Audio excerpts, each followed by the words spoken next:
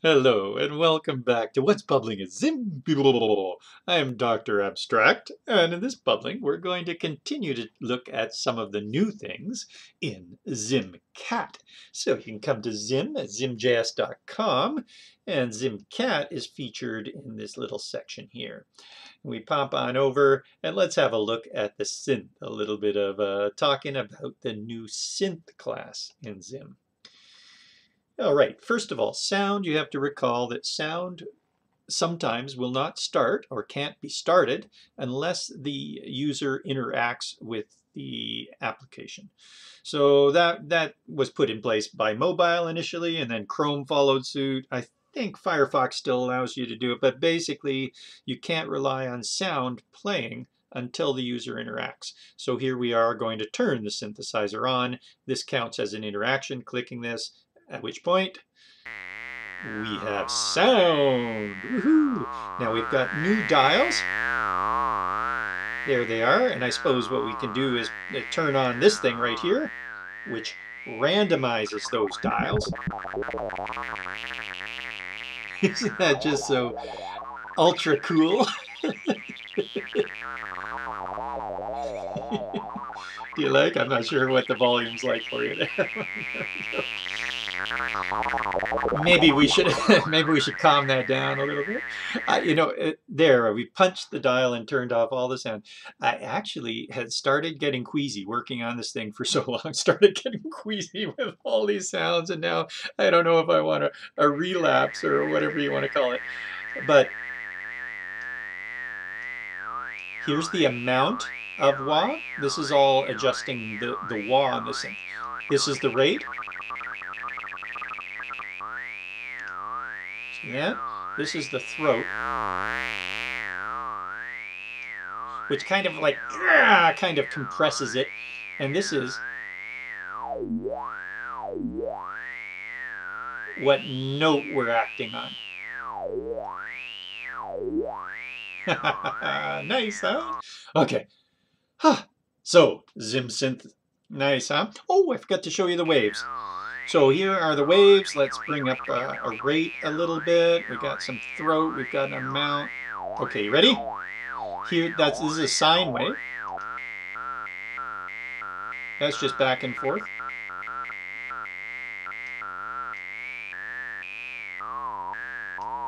And this one.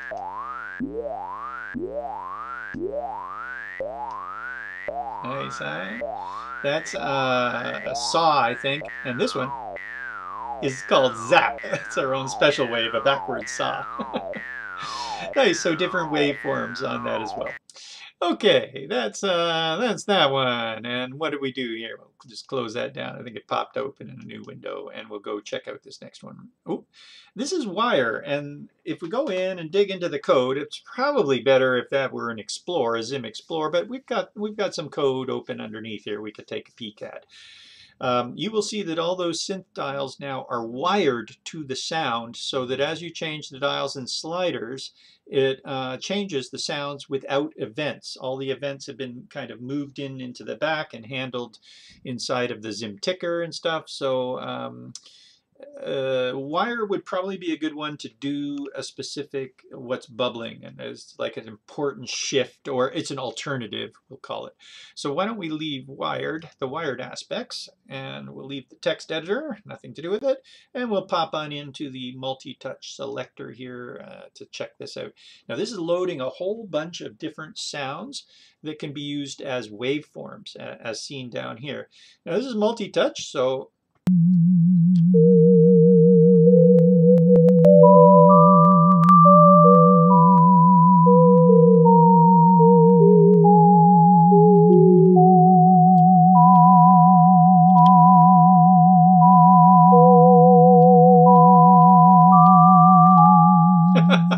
okay, and then we also have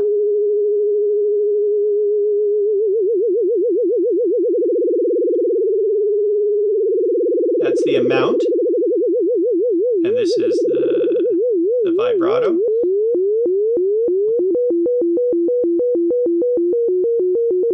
And then we've got different sounds as well. So I'm now using my touch screen, by the way, to operate all of this stuff. Let's see, this is the upper side right here. And if there's one that starts with a C, yeah, this Celeste. So, okay, well.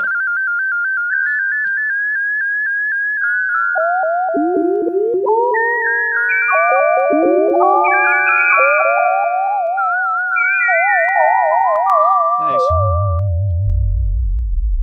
And then various volumes, various volumes. So this is the Multitouch SynthPad. And like I said, all of these sounds were loaded and they're different waveforms. So you can take a look through those and see how that's going. Neato, huh?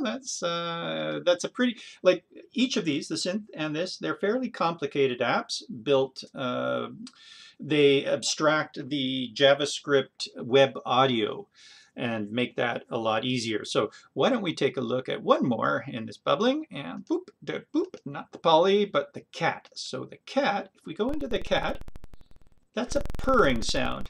Now that's actually, it's a synth, and synth has two modes. It's got a play mode and it's got a tone mode. And that purring sound is in the play mode. It's maybe not the strongest example of playing, but we can talk about it a bit as we go into the code. There's a guy called Frank Force, and he made a way to play sounds that are sort of 8-bit type sounds. And we talked with him about it, and we thought that was great. And so he said, yeah, put it in ZIM. And so we put this in ZIM. And at the same time, we wanted to make our own tones. And that's when tone came along, and all that synth work that you've just seen is separate from that, and quite a bit different, or relatively different. And so the sound that you just heard with the purring, this purring is playing a sound that you can make with his little tool, Frank Force's tool. This sound is the tone. So this is related to the synth stuff that we just saw to make a meow. And what I thought we would do in this bubbling is just pop in and take a look at the code behind the cat here, because it's a little simpler to look through than the synth and the SynthPad. It will stop purring, by the way, and then you roll over it and it starts purring again. So that's what's happening there. Okay, let's drop her down then and take a look at just quickly through some code together, shall we? So look at that, we're in ZimCat. Yay! This has changed a little bit.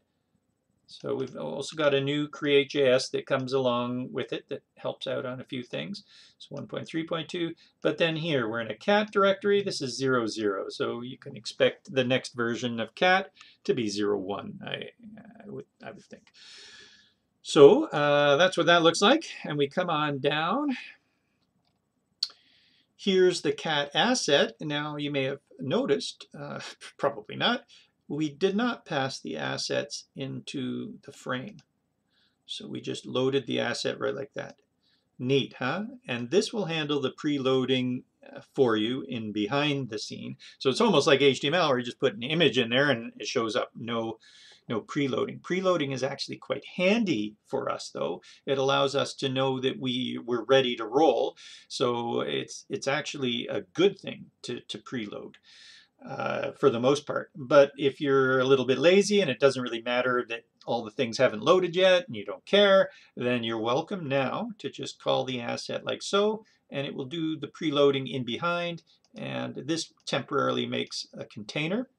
And therefore that container will get the cursor, the container will get the scale, blah, blah, blah, blah, blah. It'll be located in the right level. Things like centering, we pulled some tricks to do things like centering later, because right now, note that we don't have a size. So how do we center it? Well, what we do is if you try and center it without a size, we record the fact that this needed to be centered, and when the image comes in and we have a size, we rerun the center on that. So the center just sort of takes a look at it and says, hey, wait a minute, are you an empty image? If you are, just record the fact that you need to be centered, and it leaves center. It doesn't try. So it's not like it's doing it twice and taking twice as much processing. it just sees that it's not ready yet, and it backs out. So there was some neat things that we did in behind there. It's not just in centering, it's also positioning. So anything that relates to a size gets sort of delayed until the image comes in and then gets applied. So that's pretty cool. You can, if you want, pass in the dimensions as the next two parameters here, and then that will override that sort of delay, and it will scale it and do things based on, well, actually scale isn't one of those things. The container doesn't matter if scale, but the issue is how do we center something if we don't know its size. Scaling is just, hey, scale that twice as big. I don't care how big it is. So you can scale an empty container twice as big, no problem. But positioning that in the right place, if you're trying to position it to the right hand side or based on its edge or etc., that's you can't do that until you get the size. So you're welcome to put the size in there if you so desire, and you also can read about that in the docs. So that's new to ZimCat, and here's the synth. Synth is new as well. And then here we are playing. Now this kind of stuff is like, ay, ay, ay, ay, ay. Well, what's neat is you go to this place right here. That's it right there. Do you want to see it just quickly? So copy that. And, oh, desktop revealed. Whoop, whoop, whoop. That's all right. You can see my desktop. I don't mind. And paste in here. Although sometimes maybe it's fun to pretend that you can't. Oh, no. What are you seeing? You're seeing all the secrets. So this is that little library that I was talking about. Well, who knows how little? Well, Frank Forrest is amazing at compressing things. So it's like, you do know how little. This is like a 14K library. That's it, or even less. I'm not sure. He proudly announces how big it is. I don't know. It must be on his GitHub where he does that. But generally, you make a sound. Whoa, there's a sound. And what is this one? Okay, that's an explosion. And then here's the meow. That was my attempt at a meow using this tool. In the end, I just did it with the synth tone. But this was my very first one that I created, Magical Arrival. Are you ready?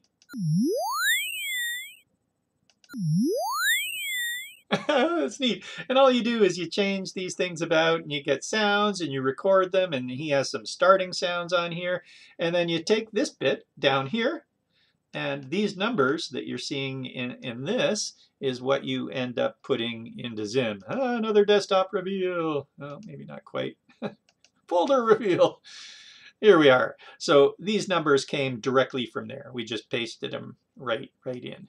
And therefore it's going to play that sound every time it purrs, and there's the purr sound playing again. So we stored the playing of the sound in a variable, and from that point on we can continue to play it.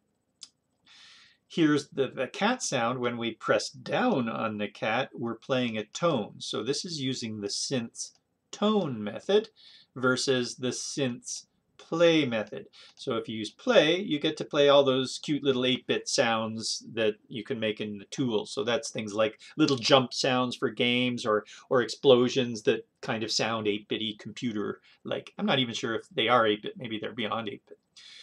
And anyway, down here we're doing a synth tone, and we're passing in the note that we want to that. A D, that's a high D, like D3 is sort of a middle D. The release is how long it is to leave or to end, and the attack is how long it is coming in. It's just got a default attack, I guess, because it's not in there. We have the shape of it, so a square wave is the shape, volume, duration, a wah amount. So we've got a fair bit of wah amount and a rate that's making meow, like a wah, wah sort of sound there as best we could. Got a throat on it that compresses the wah to be even wah, more wah. We've got some vibrato on that and a vibrato rate. There's also tremolo and a tremolo rate. So at the moment, the three effects we have on the tone, aside from the traditional like sort of volume, and I don't even think there's any reverb, but there's a wah, which has these settings, and there's a vibrato, which has these settings, and then there's a tremolo, which has the settings. You can also composite note. So here we are adding more notes onto that to make it a little bit fuller. So that will sound more full than just a single note. as well. And where it says square, that's where you can also put in a whole bunch of these other types of synthesizer waves. And we have those documented for you. They are available on the CDN, but if you're going to use all the waves, then download them yourself. If there's something like, I don't know, 2 or 3 megabytes of waves, we don't necessarily need your app users downloading all of the waves from our CDN. So go just grab those waves. If you're doing one wave, though, we don't care. That's fine. Don't worry about it. Okay, you'll note that the SynthPad, which is what's using these waves, has a preloader on it, that little round circle that's spinning around like that. It actually does take some time to load those megabytes of waves. There's like, I don't know, 60 files or something like that. They're data files, but there's still a lot of them.